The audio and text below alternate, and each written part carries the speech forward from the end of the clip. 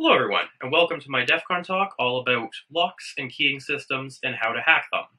There's going to be a lot of math and problem solving involved in what we're talking about today, so for those of you who like that sort of thing, I think you're going to really like this talk. For those of you who don't like that as much, I'll be releasing a number of software applications that will do all the hard work for you. This is all about decoding locks despite the very verbose title, so taking all the information available and creating a key for a lock where we didn't otherwise have one. It's a fairly long talk, so if you're watching this on YouTube after, I'll put a comment below with links to times in the video so you can skip to the parts of the talk that happen to interest you. I will just mention that this feels incredibly weird. The energy is so low compared to giving a talk on the main stage at DEF CON, so I will do my absolute best to stay engaged and keep you awake and to stay awake myself. But the good news here is that this talk involves a lot of software demos and me going through the software I'll be releasing. That would have been absolutely terrifying to do on the main stage at DEF CON. So what you get out of that is a speaker who is going to be a lot less stressed out and making a lot fewer mistakes. So take a look at your key ring and see the keys on there and see how much you understand about what they are beyond just shapes of metal and how they interact with the lock. And that's what we're going to be talking about all through today. The way we're going to attack that is looking at how locks and keys work and the introduction to the tools I'm releasing to analyze them. We'll look at the economics and practicality of brute forcing all possible keys and reading the pins in a lock to get information from that. We'll improve on impressioning by implying the extra information that we have, and we'll look at key-to-like systems and lock disassembly to get information. We'll then formally introduce information theory and see how it applies to mechanical locks and keys. We'll introduce master keying systems and derive master keys from multiple low-level keys and perform other rates amplification attacks to create a master key where we didn't have one before. We'll look at a couple special cases like construction keying, IC cores, and high-security secondary systems like Medico and Multilock. And finally, we'll talk about what the blue team can do to remediate from these attacks. All of the software that I'm releasing as a part of this talk can be found at these links here, both a version that you can try right in your web browser as well as the source down below. So before we jump into the new content, we'll give a very brief overview of how locks work for those who might not be familiar. So we have a key and it enters the lock and interfaces with a number of pins. We have key pins close to the key and driver pins higher up. And if they all line up with the top of this plug, it will allow the plug to turn. What do I mean by that? Well, let's take a look at a 3D model for what this is representing. So here's a familiar lock, and this inner insert called the plug, when all those pins line up, it allows it to turn. So if we look at the cross section of it here, when those pins line up as I showed in the two-dimensional diagram, that's what then allows that to happen. And if any of those pins are not at the right height, so we have a driver pin into the plug or a key pin up into the drive or up into the housing, then that will not allow it to turn and the lock remains locked. Within the plug, we have holes for the key pins to go into, and those holes don't go all the way down, so that's what stops the pins from falling right out of the lock.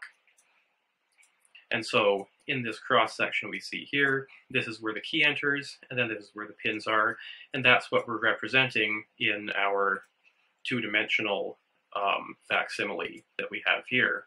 So the key goes in, it raises the pins to the right height, the lock opens.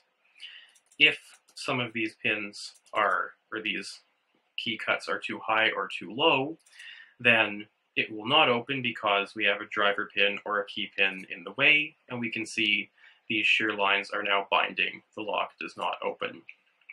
It's worth noting that the positions in the key are all discrete, so we can have a set number of intervals for depths that these positions can take on, and that is defined by what type of lock it is, as well as the position of the pins, of course, is defined by what type of lock it is. So you can play around with this software yourself to understand what that top profile of a key actually means in terms of what key code it creates. So this is an example of what a plug cut in half actually looks like. So you can see where the pins go and where the key goes in here. A key itself is just mechanically encoded information. So I showed how we can change the code to different heights. Key codes are a number that represents that. So this is a Schlage key. We read it from shoulder to tip. So in pin 1, we have from 0 down to 9, so this is an 8 cut, and we can get a 7, etc. So here's a 2, we have 0, 1, 2, and from that we can get the full bitting code of 87527. And that makes sense when we look at the profile of this key. Deep, shallower, shallower, very shallow, and back to deep again. The thickness of the key from the base to the point of this cut here is given by this chart for the Schlage system. So an 8 cut is going to be 215 thousandths of an inch from these two positions. Here's another example we can see, so 52864. We can see it makes about sense. There's a 5 in the middle, a 2 is high up, 8 is low cut, and then it's increasing from there. One thing we need to be aware of is the maximum adjacent cut specification. We can't have a very shallow cut beside a very deep cut, or in one case, it's going to be too steep and we can't put the key in or get it out, or in another case, we're going to start impinging on the neighboring cuts. So if you look at how a key is actually originated, so we can see in this lower left corner here, this cutter wheel that's taking bites out of the key, and so we're moving it along to predefined positions along the key, and then cutting down to predefined depths into the key. In this case, we're cutting it to the bitting code 1, 2, 3, 4, 5. So here we are on the 5th position, cutting it down to a 5 down. We can see that the way that cutter wheel cuts into the pins actually creates a sloped angle. And so, here's an example of one key where we have a code 04037. So that's again from shoulder to tip. If we wanted to bring pin 2 down so that it matches not this shear line but this upper one, we can start cutting the 4 down, and it works. Down to a 5, down to a 6 is fine. But now these shallow sloped sides around it are getting very close to the neighbors. And in fact, when we put it down to a 7, those neighbors are now lowered by that. So that's a bit of a problem for us. It means that we cannot have a 0 cut next to a 7 cut. 0 next to 6 is okay, but not 7. So that's our maximum adjacent cut specification is 6. Likewise, we can't have a 1 next to a 7, or next to an 8, but it can be next to a 7. So the difference there is 6. That's okay because it's the maximum. And that's a property of almost all pin tumbler locks, and that's going to limit what our key space is as well.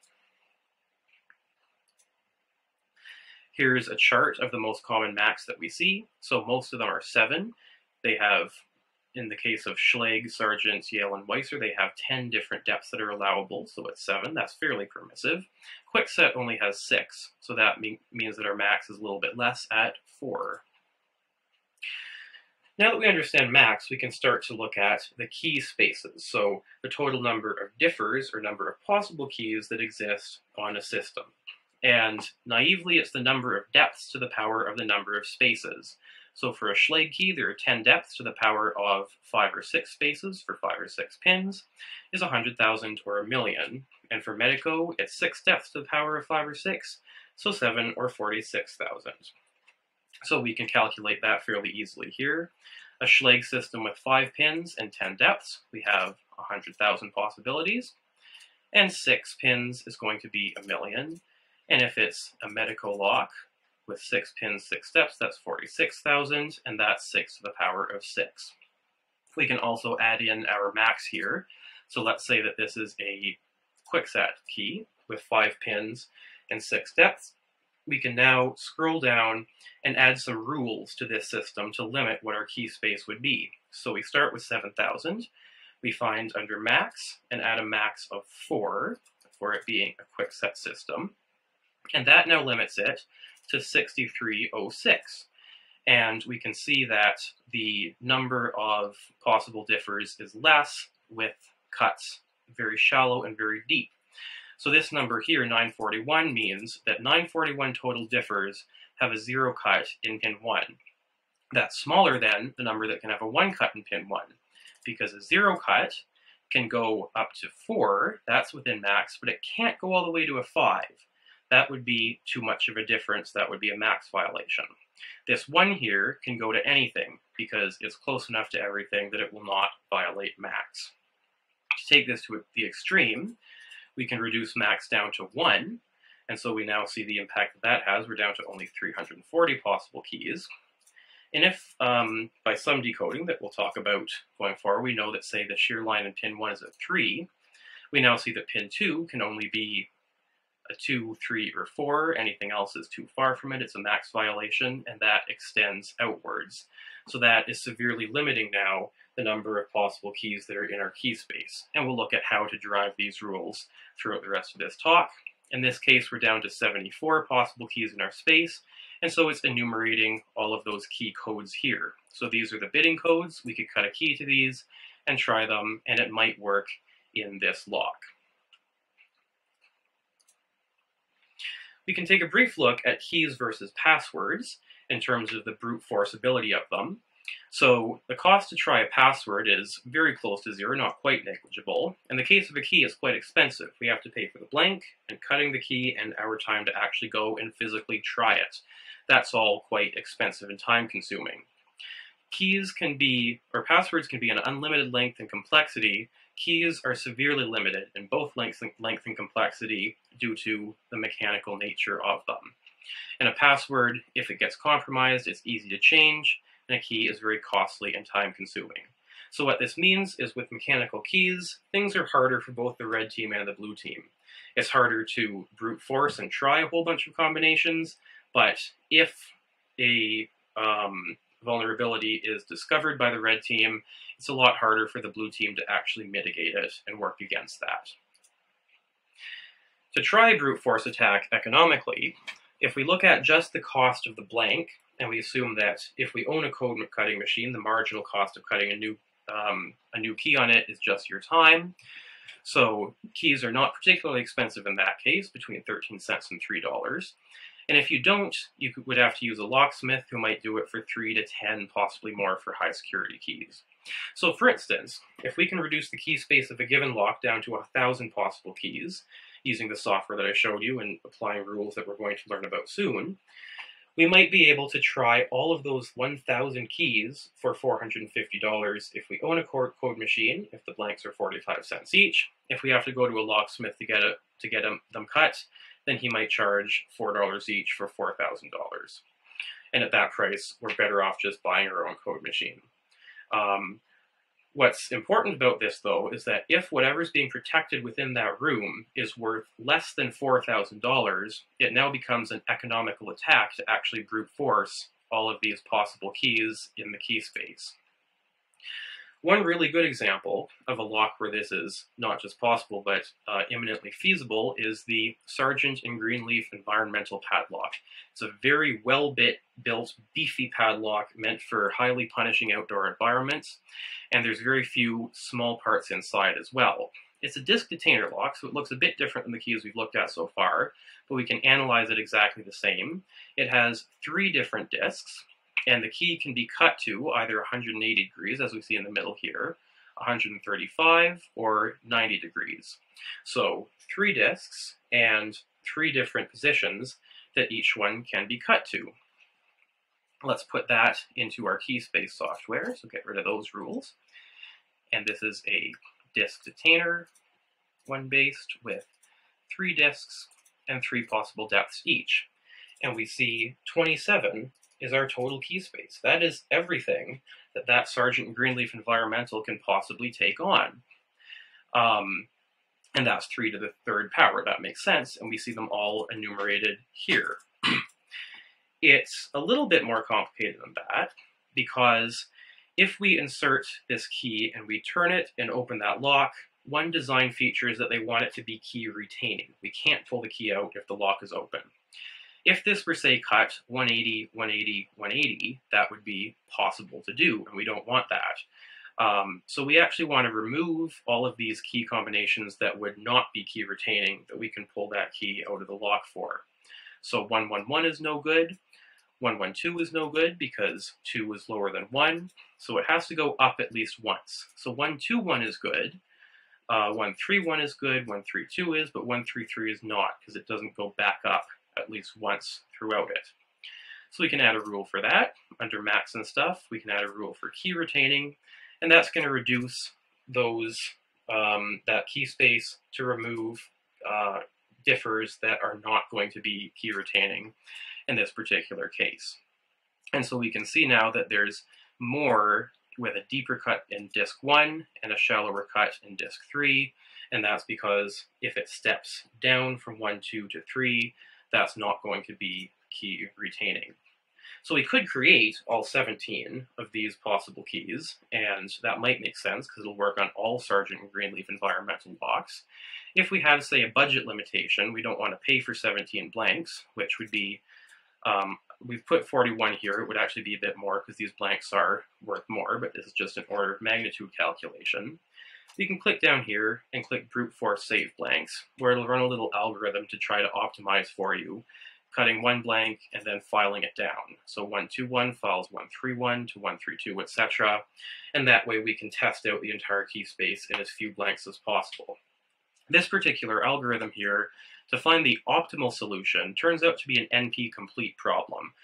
It ends up being reducible to the set cover problem. But we have a somewhat suboptimal greedy algorithm that I've implemented here that empirically I've found is good enough for getting us a decent algorithm of saving ourselves some blanks. So in this case, it goes from $41 to get all 17 blanks down to just 12, since we only need 5 blanks now. So that's the Sargent and Greenleaf environmental padlock. It's a very good padlock for what it's designed for. It's not really designed for security of the key space, and that's okay. It was used for a number of years back before people knew this, and so it sort of benefited from security by obscurity.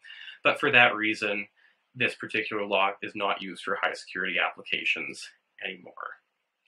So let's shift gears a little bit and look at locks where we can try the entire key space, not by reducing possible differs, but by trying multiple at once. So this is the Quickset Smart Key lock. It's smart key, so to speak, because it has this hole. You can insert a special tool to rekey the lock without ever taking it apart. Kind of a cool design. Unfortunately, it's manufactured with extremely loose tolerances. And what that allows is us to actually try half heights. So normally if you have a 1 cut in a particular pin position, that will work if the pin is a 1, or a 2 will work for a 2. What this lets you do is cut it to 1.5, and that will work for both a 1 and a 2. So by allowing us to do that, we can reduce it down to 200 and some odd possibilities. So let's simulate that in our key space software here. It's a quickset lock, so it has 5 pins and 6 depths, and then 6 to the 5 is 7,700, as we looked at before, when we have to try all of 1 through 6.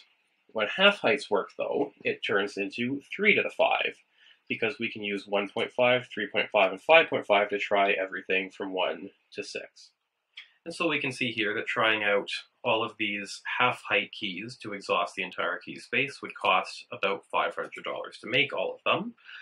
And there actually exist commercial sets you can buy that cost on that order as well, to try all of these different options. So that is something that's out there for the Quickset keys, the Quickset Smart Key in particular, and that is something that usually wouldn't be your go-to attack methodology, because the Quickset Smart Key, by virtue of those loose tolerances, is easy to pick. But if you wanted to use it to, say, determine the key for one lock, and then you could get in very quickly in future, or if you had multiple locks that you know are all keyed alike, once you figure out the key for one, it's going to work for the rest. That's something that you can do. Let's examine for a few minutes why this actually works and why locks sometimes accept keys that are cut incorrectly. So in this particular case, we have a set of probability distributions. So this is the 1 cut, 2, 3, 4 to 6 for a quickset lock. And we can notice that this is where it's supposed to be, what it's supposed to be cut at. And if we're a little bit above that or below that, the probability falls off relatively slowly, so that if we go exactly between two cuts, it still has a very high chance of actually working on either the lower or the upper. This distribution here, a fairly normal looking one, exists because the Kwikset Smart Key lock is a type of wafer tumbler. So wafers are symmetric in what they'll actually accept. And it's also one with very bad tolerances. If we pump that down a little bit, we start to get it accepting less and less, and so a lower probability of actually having a key that's cut halfway in between work. And we can also look at what happens with a pin tumbler lock. In particular, when we have pins involved, it becomes a much faster fall off when the key is cut too high. And the reason for that is because if we look at what a pin tumbler lock looks like on the inside, if that pin is too high, it's going to stick out above this core here. And when it sticks out above that core, it is now physically blocked by the housing. It needs to stick up into this, and so we cannot turn that core at all if it's more than 1 or 2 thousandths of an inch too high. So both the fall off on the probability distribution is significantly faster, as well as the amount too high it can be before it starts falling off is also significantly lower. Whoops, that was the wrong slider there. And so we get a probability distribution that looks something a lot more like this for a pin tumbler lock. So this would be a Kwikset probability distribution for accepting a 1-cut key. So if it's a little bit too high, it falls off quickly. If it's a bit low, it works out okay. And then 2 through 6 as well. In the case of a Schlage, we have 10 cuts, and they're much more closely spaced together. So now we have, even though it's a pin tumbler lock, which generally has better tolerances, now we have a much higher probability of it working if we are somewhat between these two positions. As that Schlage lock gets worn out, that increases as well significantly. So a very worn out pin tumbler lock will now accept, even if it's a full height below, it'll still let it work a lot easier. The way that that actually happens is if we look at a lock here and we cut one height too low, we can see that as that key jiggles and moves in and out of the lock a little bit, it only has to bump this driver pin up a tiny bit for it to actually get lodged in the housing and allow this key to turn. And so that's something that does not have this hard mechanical constraint of the housing. It just has to bump up a bit. And that's why if a key is cut too low for a pin tumbler lock, it's a lot more permissive for what it will actually allow. So for a very worn Schlage lock, these are very close together. And so being close together means that the probability distributions overlap by a lot, as well as it's quite wide in a worn lock. We get it to be somewhat permissive as well for what it will accept. So that's lock tolerances. That's sort of an interesting aside there. This particular mathematical model that we've derived is from both theoretical and then empirical confirmation that this is actually how locks behave when the keys are slightly too high and too low. And this is, of course, an n-dimensional distribution where there are n pins. So what I was showing here is a slight simplification of that. So 243 keys is possible to brute force, but not practical in many situations. So what can we do to actually reduce that key space even further? One thing we can possibly do is get a photograph of that key. So oftentimes you see security guards and users leaving keys lying out on the desk in the public view. This is one of the most egregious cases of these key watchers with transparent windows behind a publicly accessible desk with the facility's keys visible and photographable through that. And of course, people like to wear keys on their belt as well, and that can be photographed as well. If you can get a good enough photograph, you can superimpose these depth and spacing lines and determine directly from the photo what that key code is. And this is something that I've got another talk coming in the next year or so about, all about how to do this and how to work with poor quality photographs and releasing software to do this as well. But that's not this talk. What happens though if that photograph is not great quality? And how can we use other information to help deduce what it is? So here's an example of a vehicle key that's left on a desk, photographed at a distance of about 10 feet. We can try zooming in, but that doesn't do much for us. This is incredibly grainy. There is not a whole lot that we can tell from it. So what can we do? So let's first recognize that this is a Ford vehicle key. And by looking it up, we can find that it is 8 positions by 5 possible depths. And it is a wafer tumbler lock. And of course, half-heights will visit in a few minutes about this. We will come back to that. But we have naively now 390,000 possible key differs for this particular key. Based on the photo, we can't get a whole lot, but we can get something from it. So we can go on over to our Photos tab here and add a rule, basically looking at that picture and saying, well, we know that one pin is a little bit high cut, one is low, and see if we can narrow it down a little bit from there. So we have 8 pins here. We can see in the middle, these two, this is number 4 and 5, are lining up with the top blank height. So this 4 and 5, we can be relatively confident, even from this poor quality picture, is a 1 cut. And then 6, 7, 8 is beyond that. 6 is fairly deep. It looks to be a 3 or deeper, but it's not the deepest because we have one that's deeper here. So this is a 3 or a 4.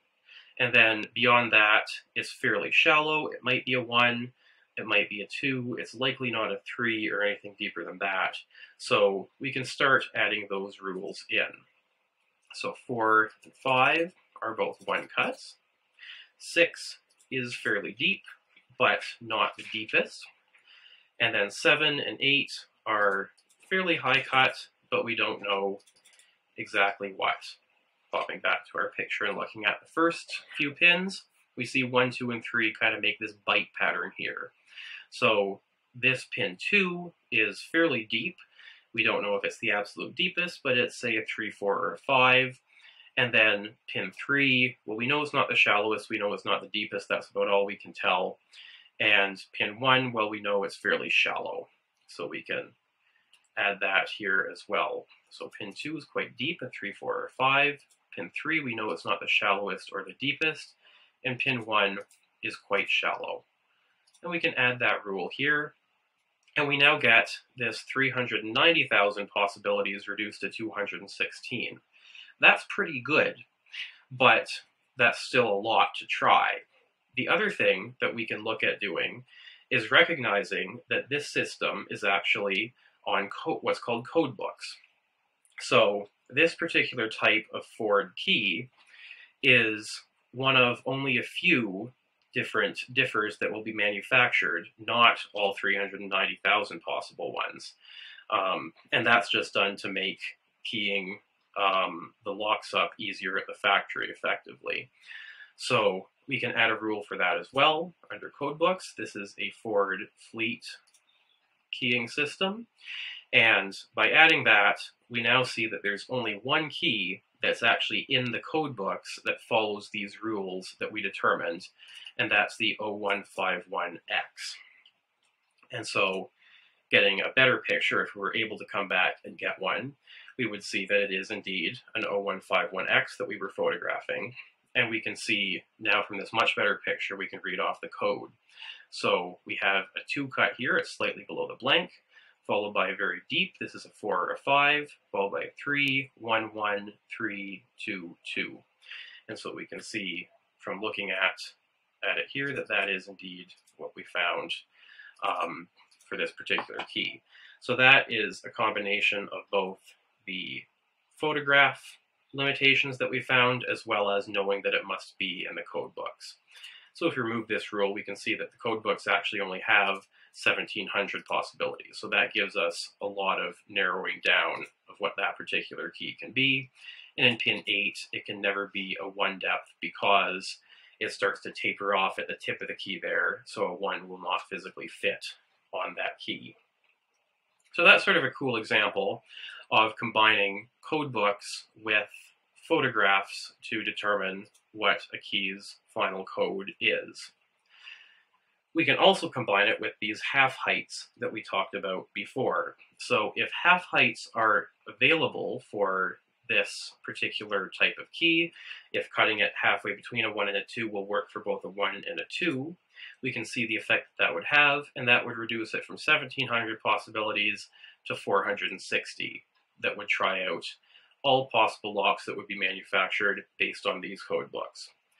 And for many vehicle locks, because they're wafer tumblers, they have relatively loose tolerances, that is actually the case. You have both code books and half heights will work. And so you have many of what's called tryout key sets for vehicle locks, which is a number of keys that will try out most or all of the code book keys that are possible, that will let you then determine what key is used in a particular vehicle or a particular fleet of vehicles. Auto jigglers are sort of the next stage down from that, and so they are not keys at all. They allow you to move them up and down and angle them and sort of do some fuzzing to try even more combinations quickly. And the high quality auto jigglers were somewhat intelligently designed to be effectively these tryout key sets, except adding that degree of freedom for up, down, in, out, tilt, tilt, so that we have, rather than 80 or 400, we have only 10 of them that can work on many, many automotive locks and not manufacturer specific either. And of course, further down that continuum is raking, which works in a similar way. So what happens if we don't have a key to photograph or other information like that? Well, then we can decode by looking at the lock itself. So here's sort of a funny example where the key pin is visible in its entirety through the front of the lock. And so from this, we can tell the length of the key pin and therefore the depth of the first cut on that key. We can look deeper in the lock using this device here, which is called a lock scope. So it's like the otoscopes that are used to look into your ear at the doctor's office, and they shine light through the back of this lock, and we can see then every pin through it with a little magnifier that's inside of it. So this is cool. We can't tell a whole lot from this. Wouldn't it be nice if just by looking at the bottom of the pins, we could actually tell how long they were in terms of their total length? Well, enter colored pinning kits. I kid you not, and they are colored, I kid you not, by length. So by seeing the color of the pins that we actually look at in this lock scope, we can tell how long our key pins are and therefore the key code. So that last picture was a locksmith's rekeying version. This is for an end user, and we see colored pins as well. It makes it a little bit easier to use, but you can read the pins from that. So here's an example of looking down a Sargent lock with that lock scope, and we can see this gold, green, gold, green, gold. It's a little hard to see at the end, but that's a purple pin at the very end.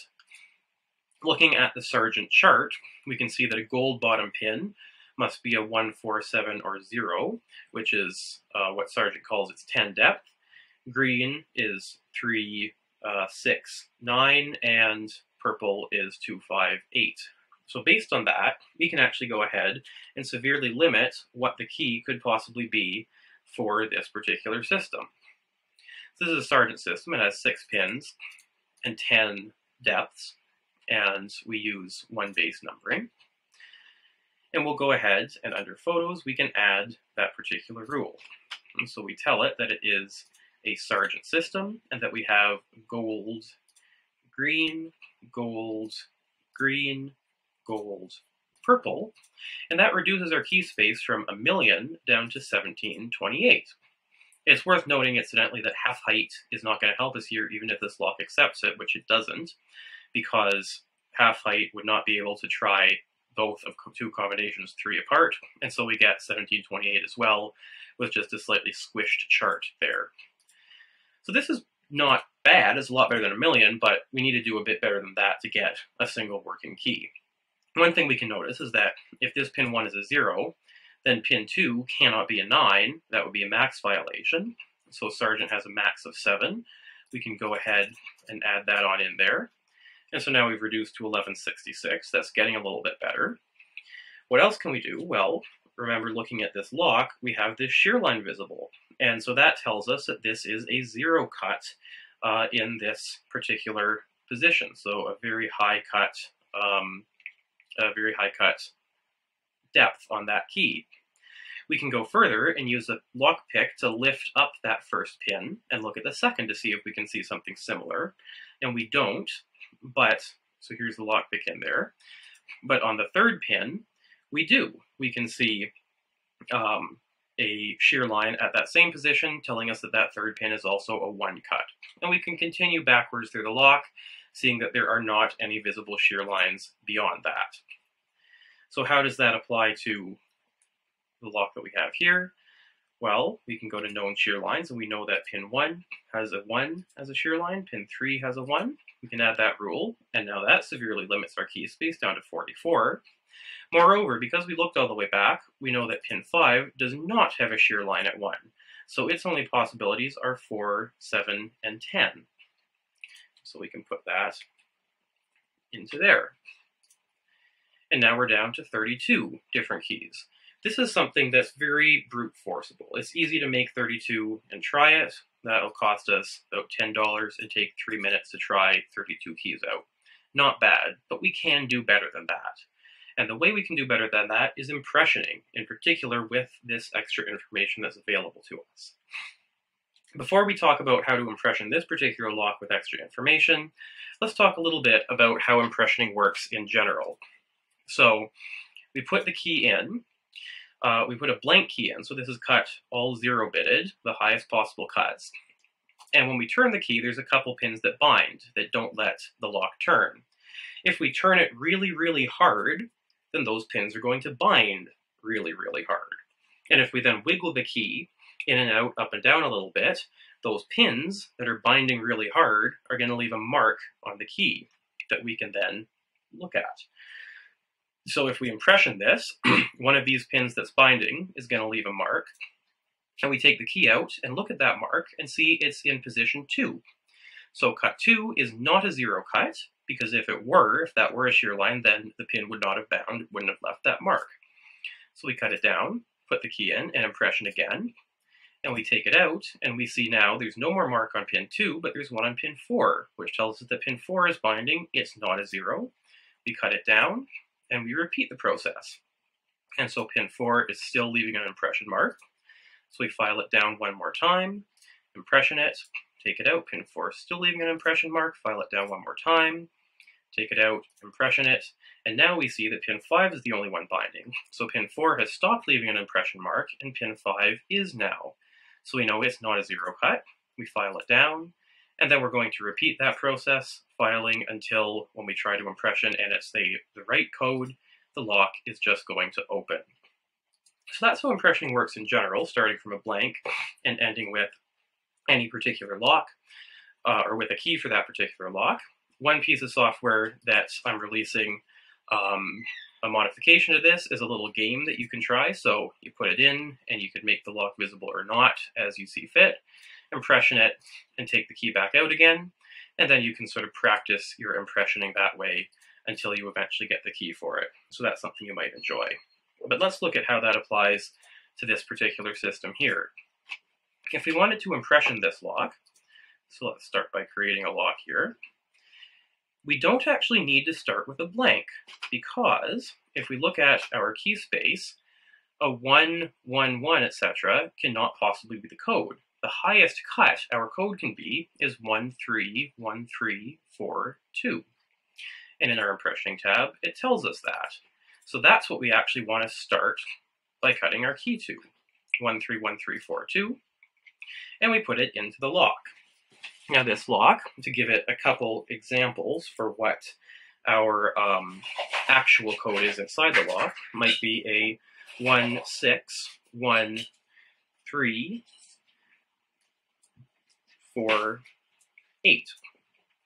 So that's what the key is we're ultimately searching for, but of course we don't know that yet. So we're going to impression this key and take it out, and we see that position 2 is binding, so position 2 is not actually the correct cut.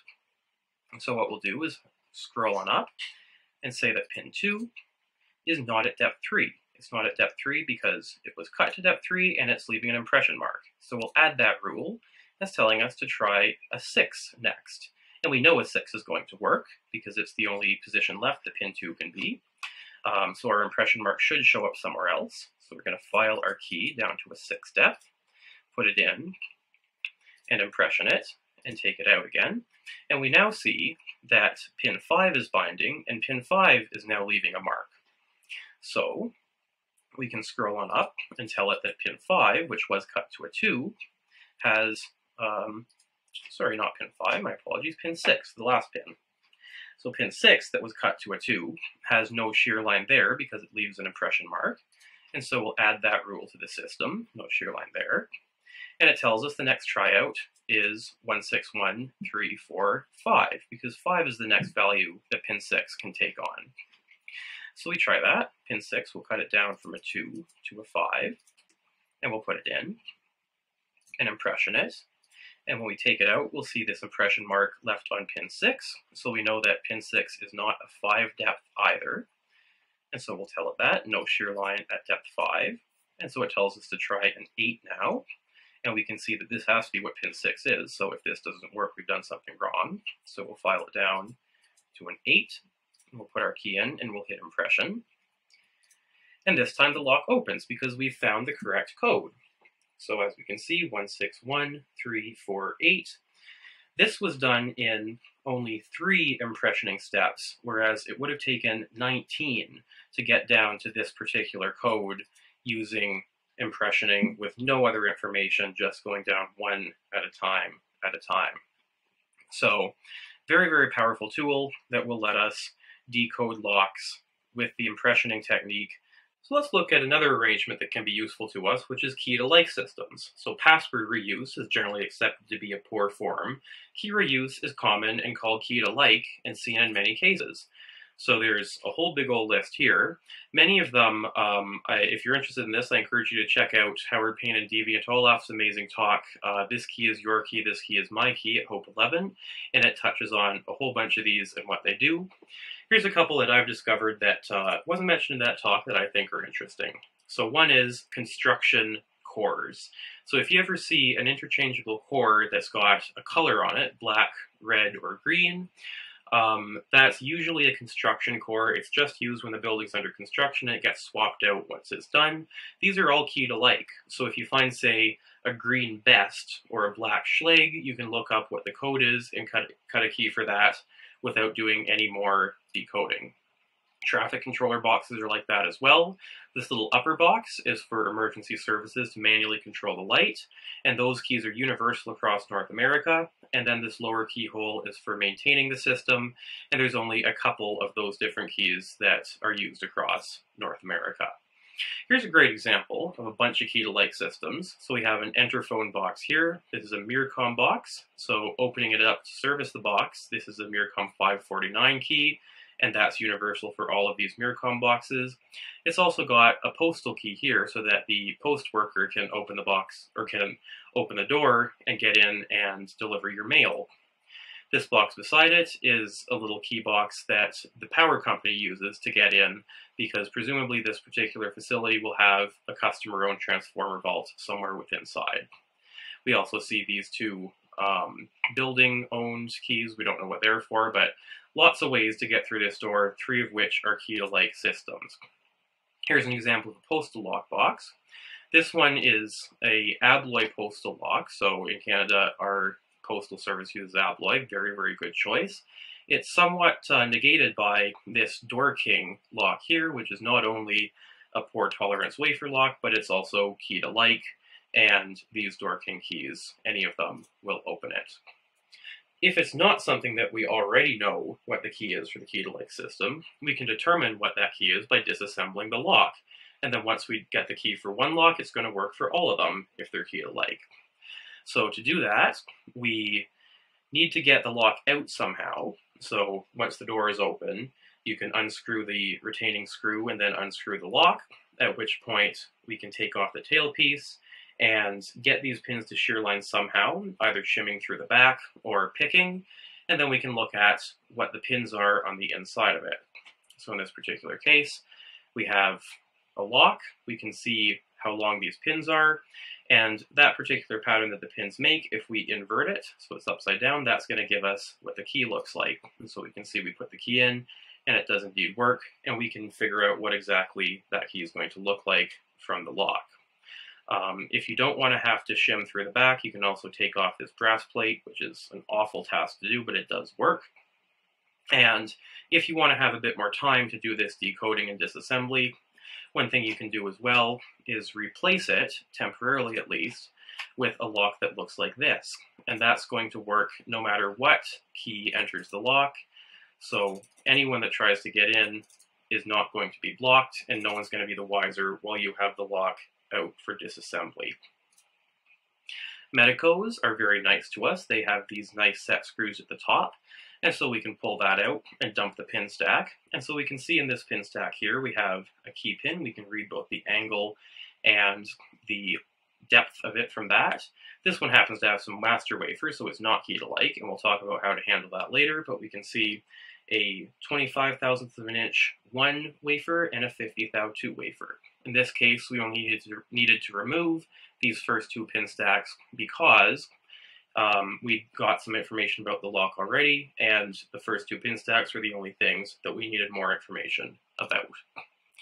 And of course, because of these set screws, we don't have to worry about this awful brass piece or shimming it, etc.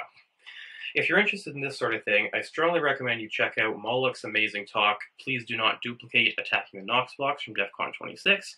It's all about doing attacks like this, taking locks apart, and looking at the Knox block systems, which is key-to-like across many jurisdictions in North America.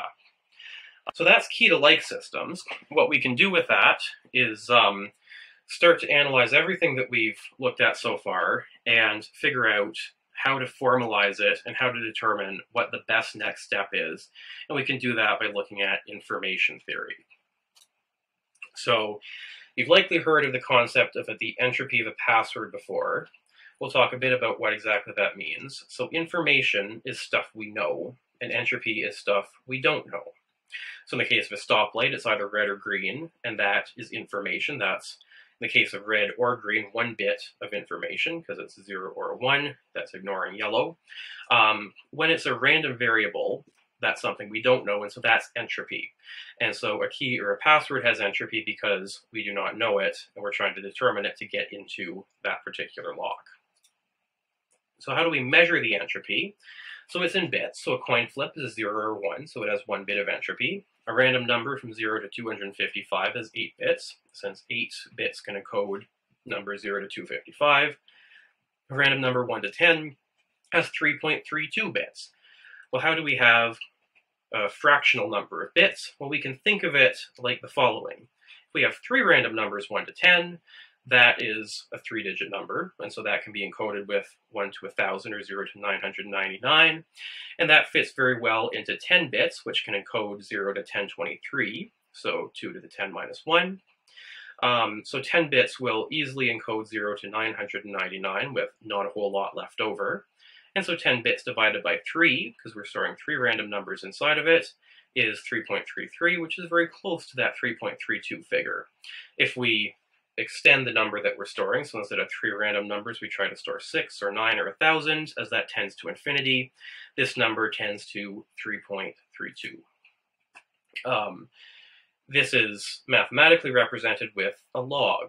So the entropy of a piece of information can be thought of as the number of bits it takes to write it down, or write down a number from 0 to the total value that that information can possibly be.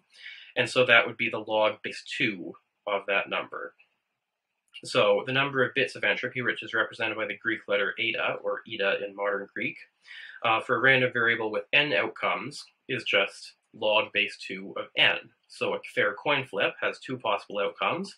Log base 2 of 2 is, that should not say 2 bits, that is a typo, 1 bit. A random number from 0 to 255 is log base 2 of 256, because 0 is not counted here, so, or is counted here, so that's 256 possible options, which is 8 bits. And a random number 1 to 10 is log base 2 of 10, which is 3.322, what we looked at before. So a couple examples of entropy within keys. That is the number of bits in the piece of information, so the key or the password once we do have that information. So an 8-character ASCII password, so that's 8 bytes times 8 bits per byte is 256 bits of entropy. This, many of you will be screaming at your monitor, is wrong, because some characters are more likely than others. Some characters are not used at all in most passwords, and of course, dictionary attacks exist, so certain passwords are more common than others. And so that does reduce the entropy. We'll look at why in a little bit. For a 10-digit passcode, 3 characters long, assuming all combinations are equally likely, we have 9.97 bits, which makes sense. 1,000 combinations is a little bit shy of 1024, which would be exactly 10 bits. And EVA MCS, so that's the magnetic coding system key. It has 4 rotors and 8 positions each for each rotor.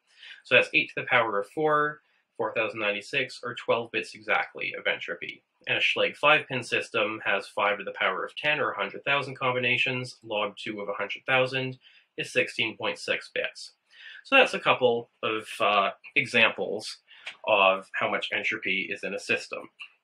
In the software that we have here, it gives you that at the start and at the end of the rules that you've applied. So in this particular case, if we look at a Schlage system, 5 pins with 10 possible depths, so 100,000, and we have 16.6 right there. And you can play around with that to see what happens as you change the number of depths and pins. So if there are n possibilities and all possibilities are equally likely, then the entropy is given by log 2 of n.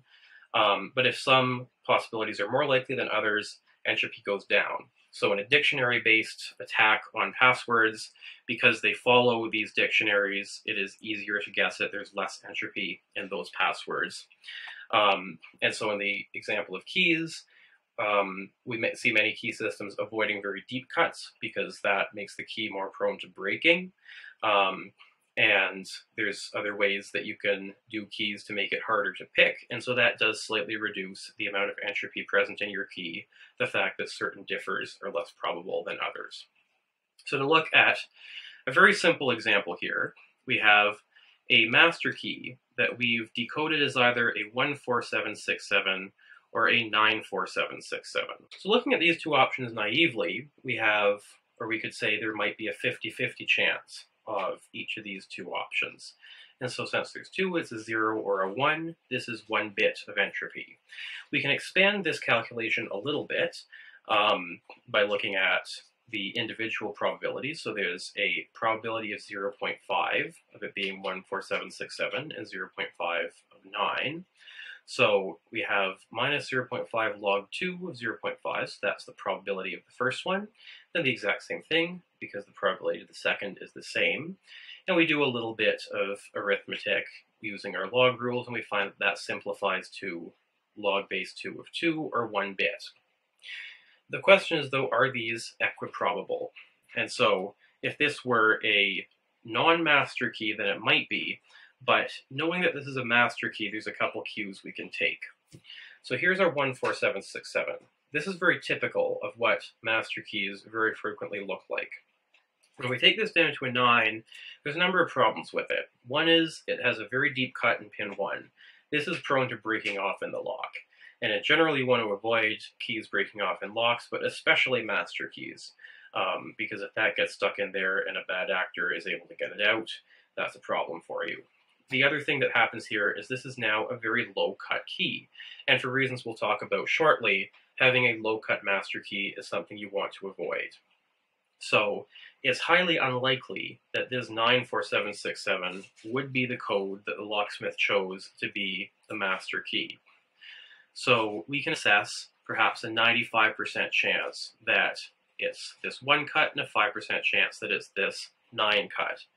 And crunching those numbers, we have 0.95, so our probability times log 2 of 0.95, plus 0.05 times log 2 of 0.05, and we find our entropy is now 0.2 bits, 0.3 rounding. So that is significantly lower owing to this high difference in probabilities between these two options. In the extreme case, so we can sort of intuitively understand this, if one option is certain and the other option is impossible, well, that's 0 bits of entropy because there's nothing unknown in this case. So in general, the entropy where the probabilities are not equal is going to be the sum of each probability times the log 2 of each probability, and then minus that, because log of a number less than 1 is going to be a negative. And so this definition is a fairly beautiful derivation of it that I won't go into now for obvious reasons, but I encourage you to look it up. So we can now extend this concept and do a little bit more useful with it by looking at joint and conditional entropy and mutual information for different rules in terms of which ones are giving us more and less information. So let's just get rid of this block to start. So what we'll do here is consider a very simple system with only 3 pins and only 2 possible depths for each. And so we can see that this has 3 bits of entropy in it, and that makes sense. We have a 0 or a 1, 0, 1, 0, 1, 3 times over, so that's 3 bits. And we've enumerated all of the 8 possible options here. And of course, log base 2 of 8 is 3, so that also makes a lot of sense. So let's say that we have, say, a photograph of the key or something, but that photograph only shows us pin 1, and that tells us that pin 1 is a 0. So that now tells us, well, pin 1 is a 0, we don't know anything about pin 2 or pin 3, that gives us 1 bit of information, it makes sense, and we're now down to 2 bits of conditional entropy. That's conditional on this rule being the case here. And then we get another photo, and it's a bit better. It shows us that pin 1 is a 0 and pin 2 is a 0. And so now we've limited pin 1 and pin 2 to 0, 0. And so we have 1 bit of entropy left because this rule has given us 2. And if we have a third photograph, say, that shows that pin 3 is limited to 0, but we can't see pin 1 or pin 2, now we have the final key because we know that they're all 0, 0, 0. So this is fairly simplistic and fairly obvious, I assume, but we can analyze it in terms of the information content provided in each of these 3 rules. So looking at it intuitively, Rule 1 gave us 1 bit of information, Rule 2 gives us 2, and Rule 3 gives us 1, as well as Rule 2 shares 1 bit with Rule 1. In terms of the conditional entropy given by Rule 1 relative to Rule 2, so given everything that Rule 2 gives us, Rule 1 gives us nothing extra. Given everything that Rule 1 gives us, Rule 2 gives us 1 bit extra. And they share 1 bit common to both of them, and Rule 3, of course, shares nothing with the other 2. So we can analyze this automatically with the software here by clicking Calculate Conditional Entropies down below. And let's compare Rules 1 and 2 just to start. And we see exactly what I mentioned there. So Rule 1, within this circle, we see it gives us 1 bit. And Rule 2, within its circle, gives us 2 bits. 1 bit is shared with Rule 1, and 1 bit is on its own. And so that one on its own is, of course, position 2, where this is the only one that tells us anything about pin 2. And then the total information given by both is the sum of what's in here, so that's the joint entropy reduction, which is 2 bits. Comparing Rule 1 and Rule 3, we see that they both give us 1 bit, and there's nothing shared between them, which makes sense. We have pin 1, pin 3, nothing shared. And we can compare all of them. And so we see now that within these, we have a total of 3 bits given, and for the system that started out as 3 bits, that will reduce us to a final key. And those 3 bits, one of which is shared between Rules 1 and 2, one of which is just given by Rule 2, one of which is just given by rule 3. And then there's nothing, say, that's shared by all 3 of them, or that's just given by rule 1, etc. So this is a fairly useful way of analyzing the rules that we've determined that limit the system and determining which one is most useful to us and are we sharing a lot of information. If we are, that indicates that we're not being particularly efficient with what work we're doing to find out this information to put into this system. Ideally, the less shared information, the more total information we're actually going to get out of all of the rules in this particular system. So that is conditional entropy. Mutual information, by the way, is the term that we use to talk about the information that is, well, mutual between 2 different random variables, or in this case, 2 different rules that impose a constraint on the system. So in the case that we looked at before with this 0151x key, we have the conditional entropy given by the codebook is a lot, almost 9 bits, which makes sense. We're going from 390,000 to 1,700 possibilities. And given by the photo is a fair bit as well, because we were able to determine some severe limitations on many of the pins that exist. And there's not a lot of shared information. And the result of that is, between these 2 rules, they give us all of the entropy that existed in that particular key. There's a good reason that they don't share a lot of information, and that's because, well, what is the uncertainty that exists in a photo? Well, the uncertainty is, is this a 2 or a 3? Is one position off? In the case of a code book, what they do with code books is very different. They're not going to make a code that's off by just 1 cut and 1 pin from another item in the code book. They're all going to be wildly different if you're reducing 390,000 possible differs into 1,700 in the code book. So because they're wildly different, the information given to us by the code book is very, very different than the information given by the photo. There's not a lot of overlap, and as a result there, these 2 rules put together are very useful to give us a lot of information about this system. So we've talked about loads of techniques to determine the key for a lock when we don't have a key at all. How about if we have a key for some lock on some mastered system, and we want to turn it into a grandmaster key that's going to work for all of those locks? To understand how to do that, let's look a little bit at how mastering works in general. Any lock on a mastered system is going to accept multiple keys, and it does that by having more than 1 shear lines in at least some of the pins. So in this case, we have 2 shear lines in every pin stack. One of these shear lines in each pin stack is for the change key, and one is going to be for the master key. So there's 2 different shear lines, and a different one is always going to be used, one for change and one for master. Master key actually is necessary in the context of multiple locks. So in here we have Alice's lock and her key A1, and it's going to work in her lock.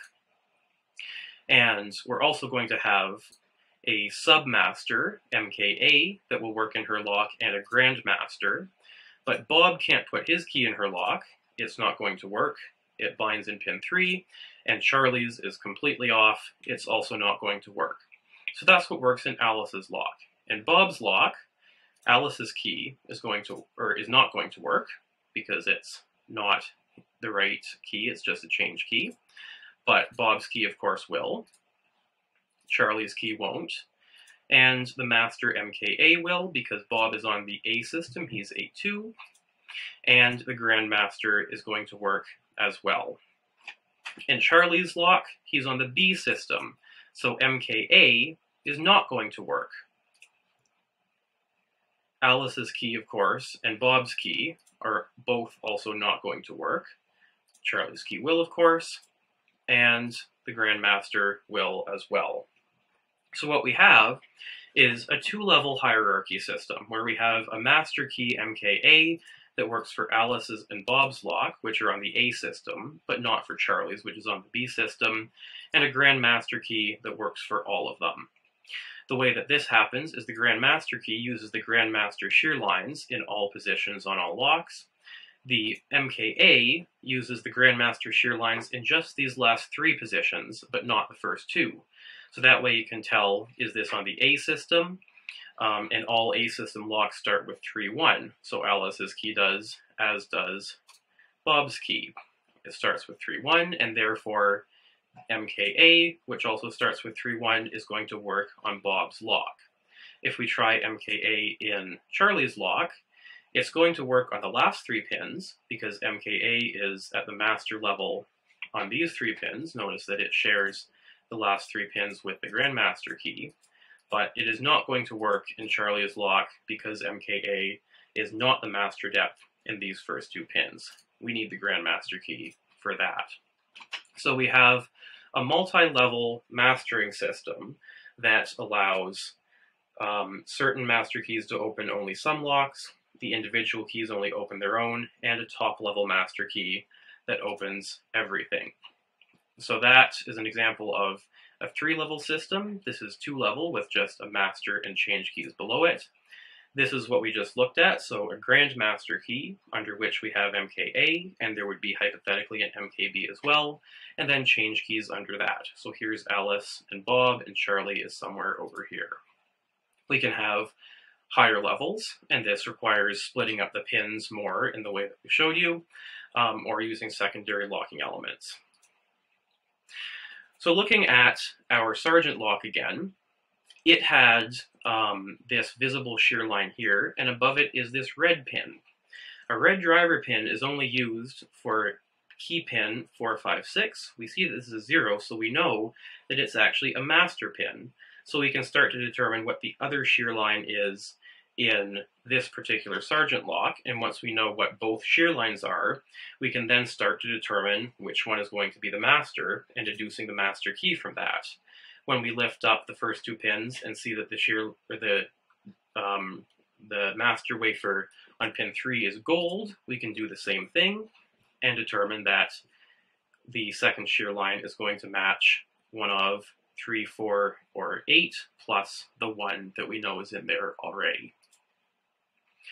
If we have a lock on a master system and a key for that lock, we can use that key to actually disassemble the lock. And it's a whole lot easier because we can use the key to open the door and to then unscrew the lock from an open door. We can also put the key in and use it to remove the core from the lock. And then we can look at the pins and see what they actually say. So to look at a demo, in this case we have our mastered system and our change key here. And the mastered pin depths that we find are 2, 8, 2, 4, etc. And we get this from reading these pins here. If we put that into our analysis software, 2, 8, 2, 4, 3, 5, etc., we find that now the master key can take on one of each of these 2 positions in the lock. And so there's 5 bits of entropy, which makes sense. There's 2 positions in 5 pins. And that gives us 32 possible keys that could work as the master key for this locking system. We can, of course, create all 32 and try them. We can create only some, 10, and then file them down until we've tried all 32 of these. But we can do better than that because we have the change key code, and we know that it's a change key, 24531. And so we know that whichever shear lines that change key interacts with when it's using the lock is not going to be the master shear lines, therefore the other shear lines will be the master. So if we take if we take the change key, 24531, and we put that into our analysis software, so known change key, 24531, it's going to remove 2, 4, 5, 3, and 1 from the possible depths that this master key could be, and it's going to leave us with the other remaining one in each pin stack, which will be a single master key left, 82399, and in fact that is what we find as the master key in this particular system. So that's pretty neat. Given just a key for a mastered lock and access to the lock itself, we can actually derive the master key entirely from that. The other thing we can do if we don't want to disassemble locks is we can combine information from a number of these low-level change keys and use that to determine what the master key could possibly be in a system. So let's say we have a Schlage system, so 5 pins and 10 depths each, and Schlage is 0 base numbering. The master key in this system could be any one of 100,000 possibilities. If we know what one change key is, let's say it's 26350, and we go ahead and add that as a rule, we now have, instead of 10 to the 5, we have 9 to the 5, so a little better but not great. What we do see, though, is that in a Schlage system, remember I talked about how if we have a pin that's one too low or a little bit too high, the lock might still accept it for a very worn-out lock. And that would be a bad thing for a lock to accidentally accept a key that's not a master key as if it were. So what Schlage does to avoid that is uses what's called a two-step system. Every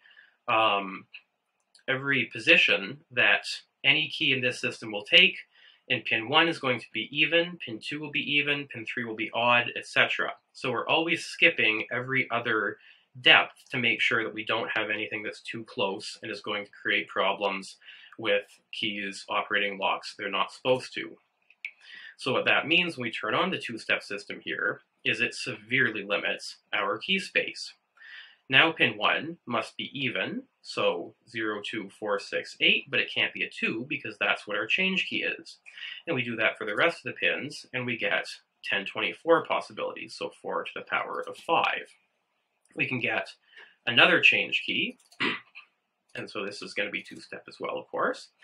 So that's, let's say, 6, 4, 1, 3, 2. So if we have another person conspiring to get in on this plan to derive the master key, and now we have only 3 possibilities each, and if 2 more people sign on, so 4, 2, 7, 9, 6, and we've eliminated even more of the possibilities, and finally 8, 6, 3, 1, 8. And we've now got it down to only 4 possible master keys. So we could absolutely just make these 4 and try them out and hope that one is going to work. Well, we know one's going to work, but we can do better than that. We know that pin 1 is a 0 cut. Pin 2 is a 0 or an 8, but an 8 is a max violation. It's too far from pin 1, which is 0, so we know it's 0 as well. And now if you look at pin 3, it could be a 5 or a 9, but a 9 now is too far from a 0, which we know pin 2 is. So in fact, the master key is going to be 00574. And if we add this max rule of 7, we find that that's the case. So by combining these multiple change keys, we've been able to derive the master key without taking a lock apart, just by using the information on those change keys. From an information theory perspective, we can calculate these conditional entropies from the rules that we've been looking at, and we see that we have a lot of shared information between them. That's because each of these rules tells us that it's on the two-step system, which knocks out 1 out of every 2 position in every single pin. So that's a lot of information that gives us, 4.5 bits, as well as we're knocking out an additional depth from each pin from each of these keys that we have, and so that's these 2 bits here. So between all that, it gives us a lot of information that we can then use to determine what that master code actually is. So we can actually derive the master key for a system using just 1 lock and 1 key for that lock without ever taking that lock apart, using a technique called Wright's amplification. So this has been known to locksmiths for decades, and it was first made known in the InfoSec community with a 2003 paper by Matt Blaze. The general technique looks like this. So Alice has a key for her lock, and of course it works in her lock, and she knows that the master key, whatever it is going to operate on different shear lines than her key does. So she needs to find what the other shear lines are in her lock. The way she can do that is, while looking at her key, it has a 0 cut in pin 3. So that's a good place to start, because we can start varying what that depth is just in pin 3, and if we leave everything else the same, we know it's going to work. So if the lock does not open, it's only because of the pin 3, and if it does, we know we found a shear line in pin 3. So cut 0 is what her key is, so it's definitely going to work. She brings it down to a cut 1, and we try it, and it doesn't work, so she pulls it out, and tries a cut 2, and tries it in her lock, and it does work. So now Alice knows that she's actually deduced the master shear line in pin 3. And that's because it's the other shear line that works in her lock. So she can take her modified key, so Alice's key, and file it down to a 2 and try it in Bob's lock. And it also works, because Bob's lock is very close to hers on the same system. Bob is A2, she's A1. Alice can then go and take her modified key. So we take Alice's key, and we modify it from a 0 down to a 2, and we can try it in Charlie's lock, and it doesn't work, which is no surprise. Charlie's lock is B34, it's very far from Alice's, and she's only found one of the master depths. So she's going to need to repeat this. Her new submaster key is 31234. She can get a new key cut that's at 0, 1, 2, 3, 4, and try the 0 cut to see if it might be a shear line. And as it turns out, it is. So we now have a master depth in 0, or in pin 1 and pin 3. So now we get a key cut 0, 0, 2, 3, 4, and we try that. It does not work in her lock, so she pulls it out and files it down to a 1 to try the next position. And of course it does work, which we knew because that was what her key was originally, so we take it down to a 2. And we try it. It doesn't work. Take it down to a 3. Try that in her lock. And it does work. So now we've found the master depths for pin 1, 2, and 3 in Alice's lock by finding the other shear lines. We can keep going. 0, 3, 2, 3, 4. We're going to get a new key cut with 4 as the highest. So 0, 2, 3, 0, 4. And we'll put that in, and she tries it, and it doesn't work, and so she files it down to a 1, tries it, it doesn't work, 2, tries, doesn't work, 3, tries, it does work, but we sort of knew that that was what her key was originally, so we keep going. A 4, we try it, doesn't work, file it down to a 5, we try it, and it does work. So now Alice has found the master depth in pins 1 through 4 using her lock. And so now we have 0, 3, 2, 5 is our master depths, and then we want to find out what the master is in pin 5 as well. So we would put it to a 0, but that's a max violation, so we put it to a 1. And we try that, and it does not work. We put it down to a 2, and it does work. And Alice's key originally was a 4, so we now have a 2 as our master depth in pin 5. So our master code should be 0, 3, 2, 5, 2. Alice can try this in Bob's lock as a sanity check. So 0, 3, 2, 5, 2. And she tries it, and it does work, so that's a very good sign. And then Charlie's lock is the real test. 0, 3, 2, 5, 2. And she tries that, and it works in Charlie's lock as well. So by sweeping all possible depths in each pin within Alice's lock and seeing if it still works on each depth, Alice is able to discover what the other shear lines are in her lock by modifying her currently working key, and in doing so deduce the Grand Master key that is going to work in every lock on this system. So one additional interesting lock configuration that gives us a little bit of information is a construction keyed system. So let's take a look at what that actually is. In a construction lock system, we have, instead of one master wafer, a smaller ball bearing. And that acts as a master wafer while the building is under construction, being used by the construction master key. So it goes in, and it works, and that ball bearing is below the shear line, and so it operates as a master wafer. What happens, though, when construction is done and the user comes along with the Grandmaster key, is it is a little bit higher by the width of that ball bearing than the construction master. and it goes in and it lifts that ball bearing above the shear line. Well, what happens then? The construction core is a little bit special as well.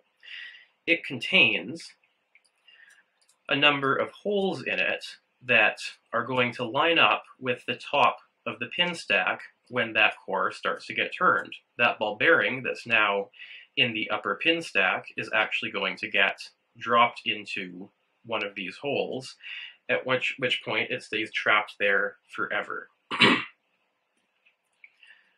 So in the lock, when the new user of the building turns this key, this ball bearing is going to drop out and it stays gone forever, or stays trapped in that hole, at which point it's like that ball bearing or that shear line no longer exists. So the Grandmaster key continues to work, but if the construction worker ever comes back and tries to get the construction master to work, it's not going to. It's going to bind in this shear line because that ball bearing is gone.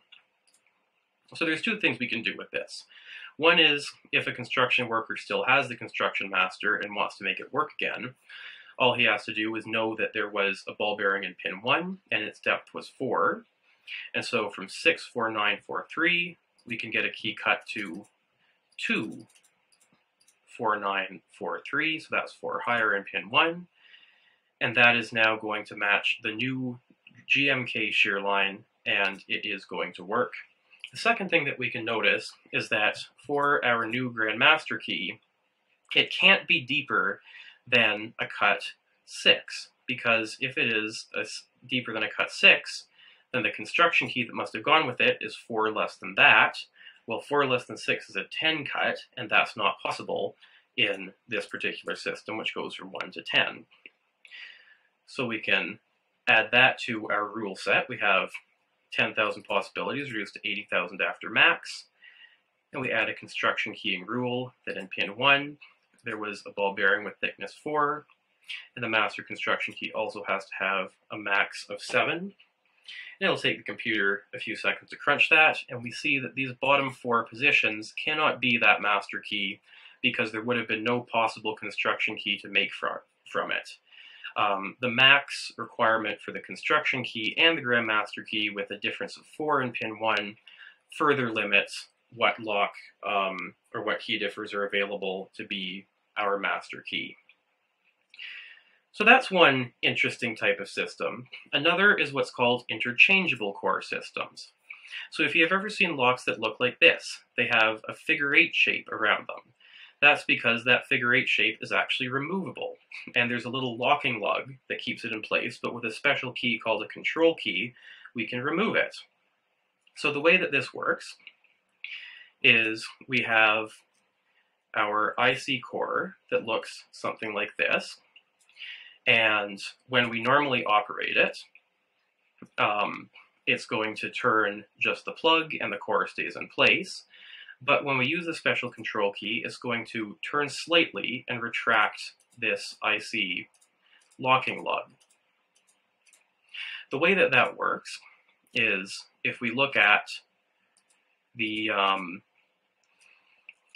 just the core and the IC collar, we have 2 shear lines. One is matching where the plug is, and one is a little bit higher, and it's going to be just for the IC collar. So if our pins have a shear line all matching the plug, then the plug is going to turn, but the collar will not, and so this is a standard unlocking of this lock.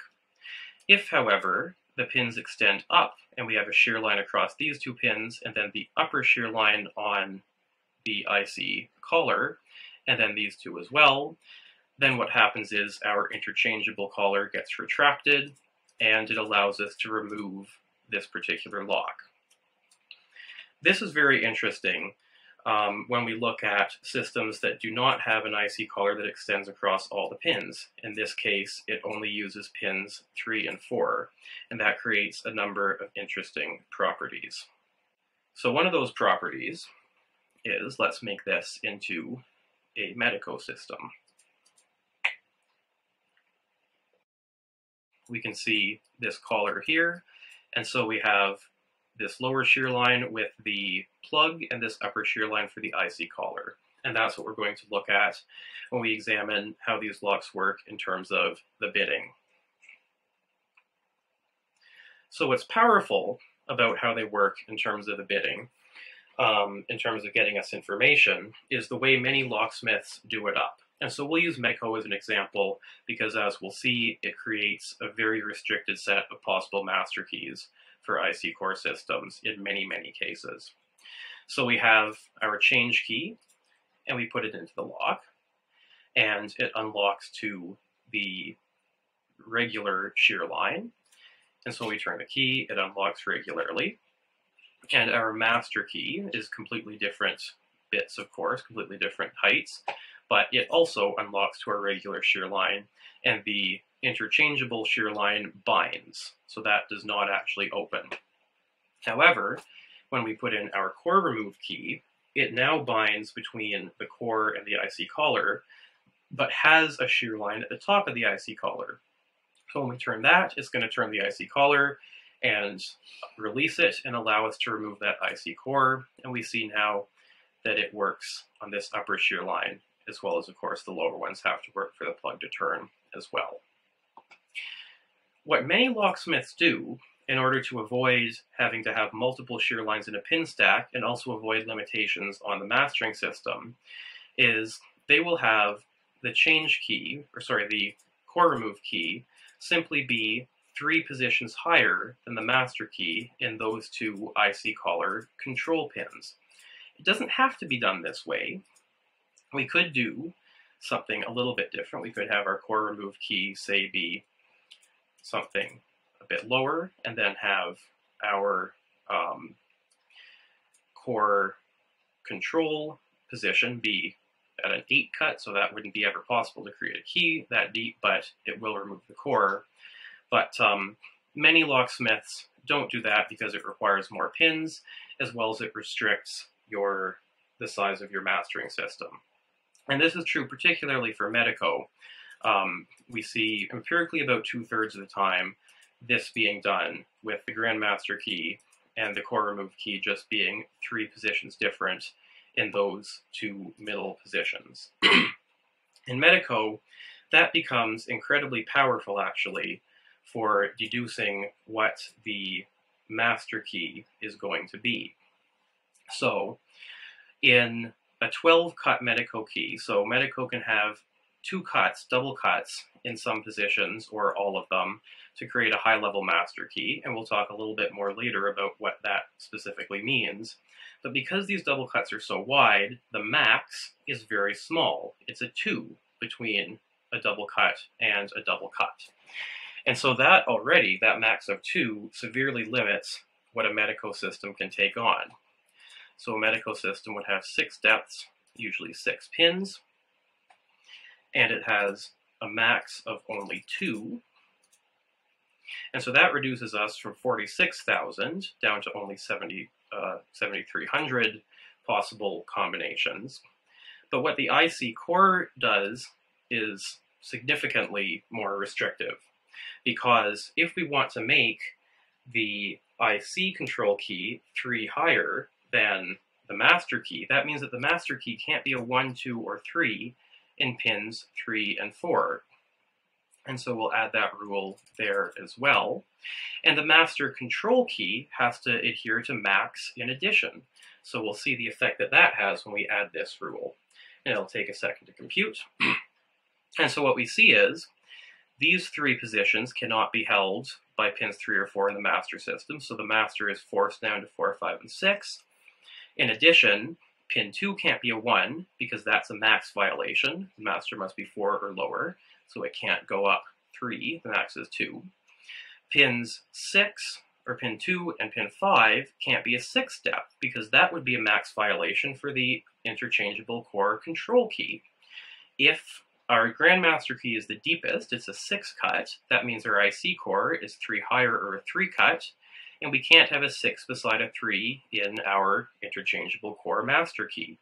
So that significantly reduces the key space available in these types of Medico systems. Right now, it's down to 784.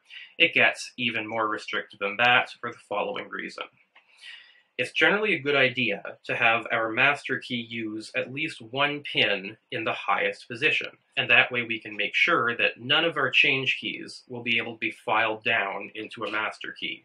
We could have one a bit lower, but that's then going to restrict how large our master system can grow while adhering to that rule. If we look at the limitations imposed by this particular system, we'll see that there's only two places that that one cut can go, pin 1 or pin 6. So if we add a requirement that one pin must be high cut, and it'll take a minute to compute that as well, we're going to see that we're now down to 159 possible master keys. That is a significant limitation, and that's given very little information about our Medico system. It's given that we have a large facility, so we can assume that they were planning for potentially needing to expand to a master key that's double cut in all positions. And we see at least one interchangeable core somewhere on that system, and that's it. Knowing those two things, we can infer that with about a 2/3 probability, our master key is going to be limited to one of these 159. It gets even less than that because it usually makes sense to put your 1 depth in pin 1, and that way the key is nice and sturdy, it's not going to break. We don't want to put a very deep cut in pin 1, or that grandmaster key is liable to break off. And so when we add that particular requirement, it then is only 84 differs that follow through in pin 1, and we can see Max restricts this incredibly tightly. So there's the 84 possible situations that could exist if locksmiths do what a lot of them do when designing Medico systems, which is follow these constraints. It limits the key space significantly. Now they don't need to. They don't need to use a pin at the highest one. They could put it in pin 6 instead, and of course they could do up their IC system so that it doesn't require their master key to be low in pins 3 and 4. But most locksmiths don't really think about the key space reduction that they are creating in terms of brute forcing this master key when they're designing that system. And so that's why this is something that's so common to see. A couple other things that we can note about this particular system is that if we have a master key or even a change key, so just this change key, now all we need to do is vary and do right samplification on these two middle pins to determine what the core remove key is. So in this case, pin 3 is a 5, and so if we add 3 to it, it goes to 4, 3, 2, and now we've hit the IC control line. And then pin 4, we can vary in either direction to try to hit the IC control line for it as well. So we only actually have to vary one pin to go from our change key to an operable control key. It's just going to be for this lock, but what it lets us do is remove the IC core, and then we can take it apart, and disassembly of the lock then will let us derive the master key from that. Other types of locks have a similar situation. So Schlage and Yale control keys use a slightly different technology. They have a special 7th pin in the back, where if the key is a bit longer, in the case of Schlage, it has this special nose on it sticking out. It's going to actuate that 7th pin, which will pull in this little retaining lug. And when it does that, you can then remove the core. So if you have an operable key for this particular lock, all you need to do is copy that key onto a slightly longer blank that contains this little nose on it, and you can use that key to remove the core, at which point you can then disassemble it and deduce the master key. So let's look at some right samplification attacks in some special secondary locking systems. So we'll start with multi-lock, which has got a nice pin-in-pin system that we can attack using all the other techniques that we've talked about in this talk. But it also has side pins that are used for mastering.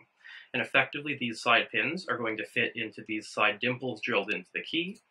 And in this case, we have a correct key. The side dimples are all there, so the side pins are able to fit into it. We can turn the key, and they don't impede rotation of the plug. When an incorrect key is inserted, there are no dimples, and so the side pins are forced out into the plug, and that's actually going to stop us from rotating that key. This is used for mastering. So we have, in this case, a key that's got 4 of the 5 holes drilled. This is its correct lock. So these 4 pins are present, and the key is able to turn. For a lock that is not supposed to be able to open, there'll be a pin populated here as well. And this lack of a hole prevents that pin from moving out of the housing, and it will stop the key from turning. This is, of course, a trivial thing to amplify. We just drill an additional hole, and now all of the mastering that's done with these side pins has been defeated.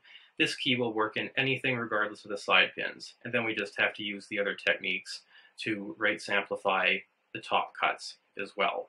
So that's a very simple right amplification attack. You can do something very, very similar by filing metal off of sectional keyways. So sometimes mastering is done by having a keyway that will not enter the keyway of some other lock it's not supposed to open, or a key that won't.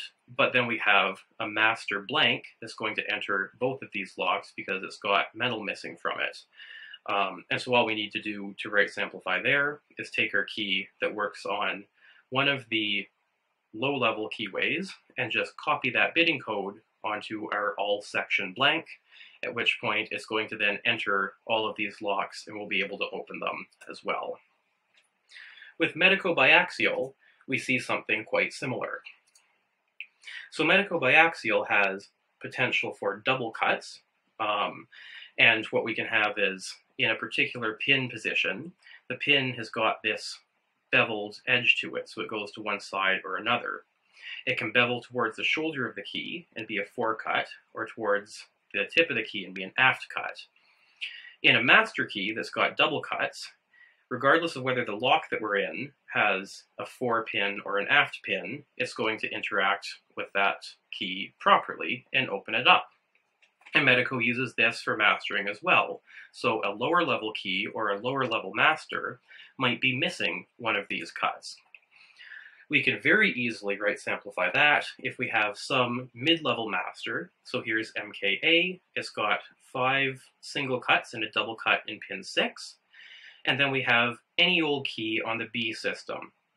And so what we see, for instance, is this pin 6, that is a double cut. Pin 5, we have an aft, and it's a right cut. In this key on the B system, in pin 5, we have a 4, and it's a left cut. So what we can do is take a left cut and add it to the 4 position on our MKA at these same master depths. And that's actually going to amplify this key into a full GMK that's going to work on all locks, even if it has an aft pin in that position. Sorry, a 4 pin in that position. And so we do that for all other positions where the fore aft of our B key differs from our MKA, and we've effectively now amplified the power of our MKA key to be a full GMK using the information of these angles that we see on this key here. So now that we understand how the basics of medico-biaxial works, we can add a few tools to our arsenal to decode non-mastered medico systems. So if we start with a 6-pin medico system, if it's non-mastered, it's going to follow Medico's code books. And so the depths are going to follow those code books. Give the computer a second to compute.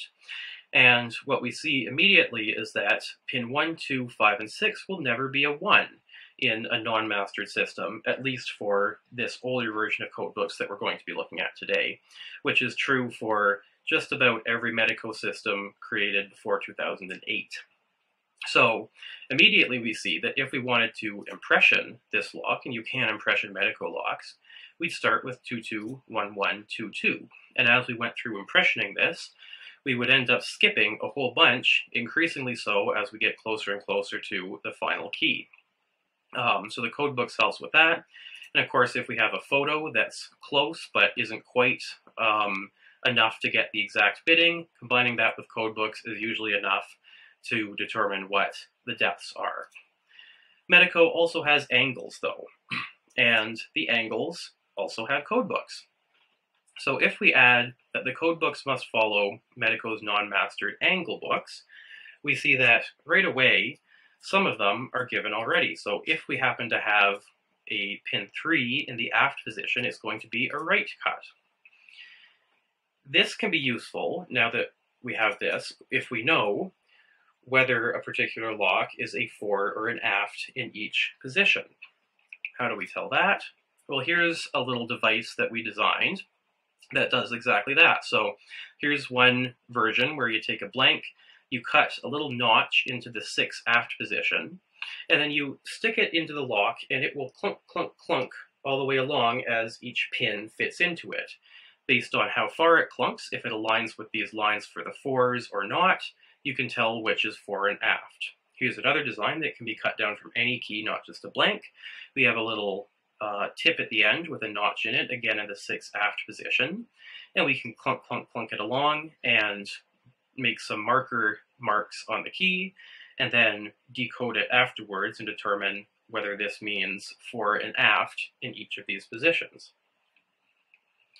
So for instance, if we know that we have a lock in front of us and we've decoded the fore and aft, and if we find it to be, let's say, aft, fore, aft, fore, fore, aft, in that particular case, what actually happens is we completely get the angle sidebar code figured out for us.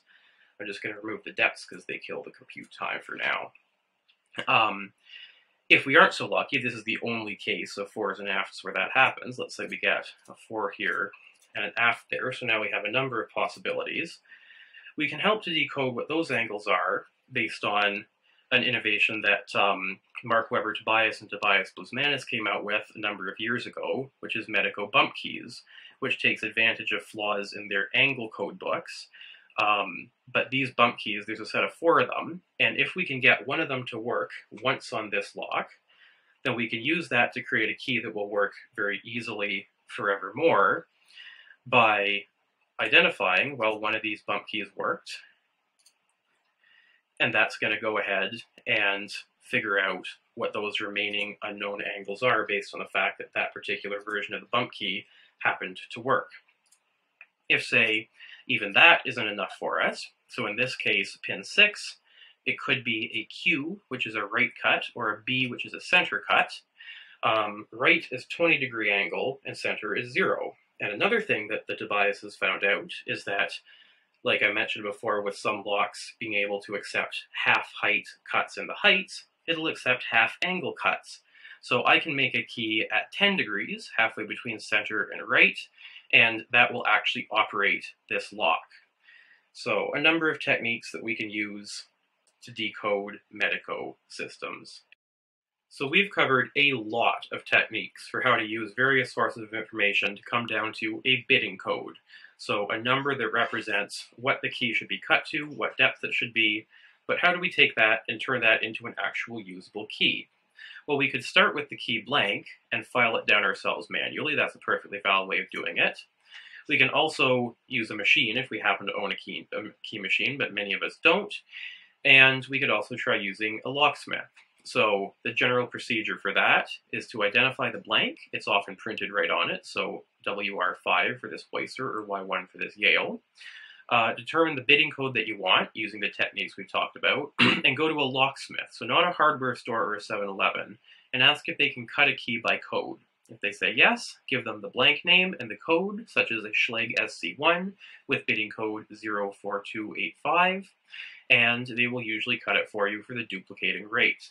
If they happen to say that key is restricted, I can't cut you that, check out the talk that myself and my brother Bobby gave last year entitled Duplicating Restricted Mechanical Keys at DEF CON 27. We'll talk a little bit about defenses, which is a huge field and could be a talk on its own, but the most salient points there is avoid very large mastering systems. If the only reason you have building A and building B mastered together is so that the superintendent can carry 1 GMK instead of 2, that's really not worth the added risk for that added convenience. You also don't want to master high security and low security facilities on one system.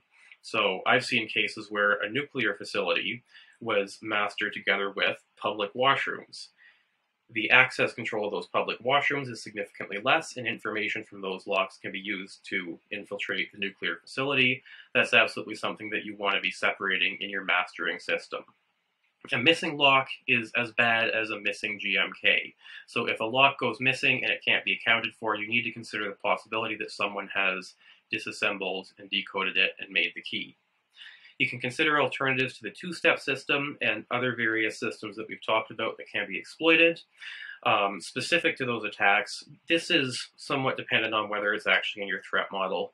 This is not in the threat model for the majority of applications. You can use a restricted keying system. It won't stop a determined attacker, but it can slow them down and it can drive the cost up and potentially deter them from carrying out the attack in certain cases. And your facility ultimately should be secure even if an attacker has the GMK. So you want to use secondary security systems such as guards and alarms and a proper detection and response mechanism.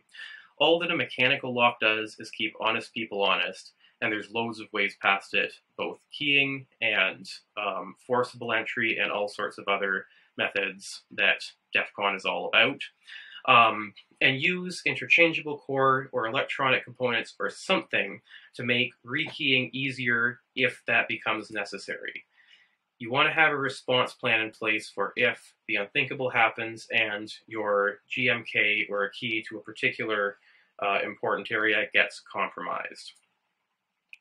If you see something like this, so a lock goes missing and you're not sure how that happened, you want to take that seriously, and for heaven's sakes, don't do this. So thank you very much. I encourage you to go try it. Here are all the links to the applications that I'm releasing. Try them out for yourself and see what you can discover with them. I'd like to extend an enormous thank you to Josh, Karen, Jenny, and Bobby for their help in getting this talk prepared. In particular to Jenny, she absolutely saved the day with editing this video at the last minute. And I'd be happy to take your questions. Thank you very much.